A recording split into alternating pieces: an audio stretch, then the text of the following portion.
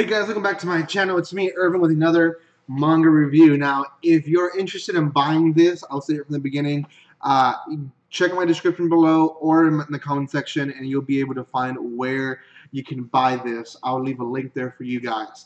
Okay, The Girl's Last Tour is actually one of people's favorites that came out as an anime series last year. And before it was a series, I read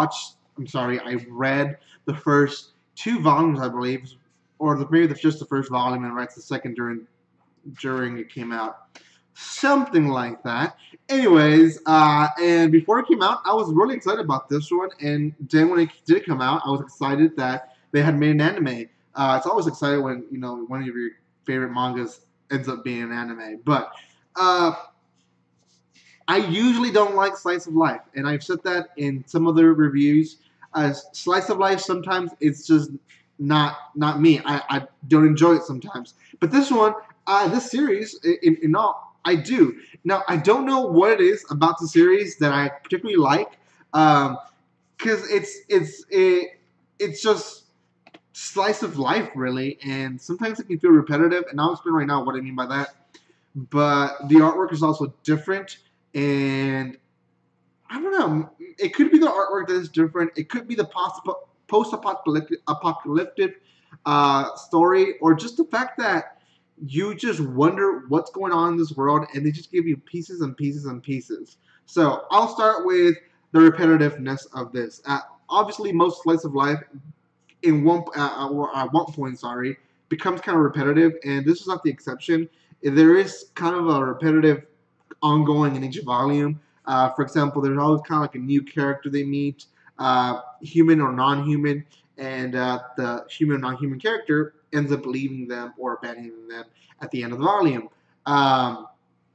There's also these kind of bare questions that you never think about, and I actually appreciate that because each question is different.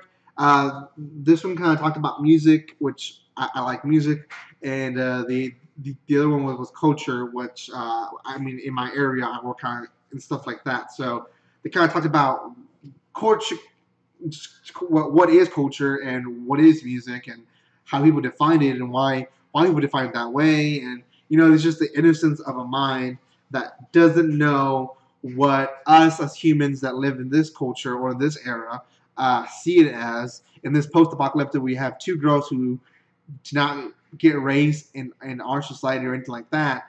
They just come up with these ideas from the little knowledge they know of these words. So did like that. This one had those questions. They're kind of bare questions that sometimes we don't really put time to discuss ourselves. The other part is the ongoing, kind of like repetitive. There's a new character. There was a new character in this one, and this new character was actually different. In Volume 3, it was a robot, and I thought that was super interesting. This one was a little bit more interesting. It's this blob, and I guess you can say blob. It eats almost anything. It actually at one point ate bullets, and huge bullets, and there's this ongoing joke of how big of a bullet he can eat.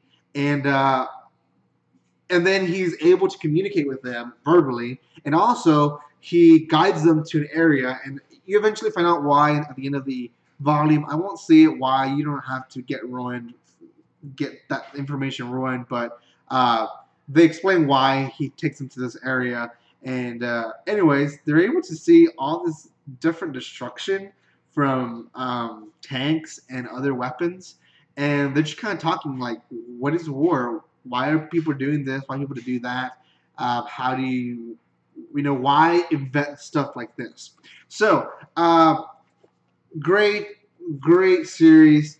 I think in a cuteness and a nutshell, it's a cute slice of life that just really makes you think, and I think that's why I just really enjoy this series. So make sure you go check it out, and if you do want to buy this volume, I'll leave a link there below. I have other reviews for this series, and you guys can watch my other reviews for the first, second, and third volumes.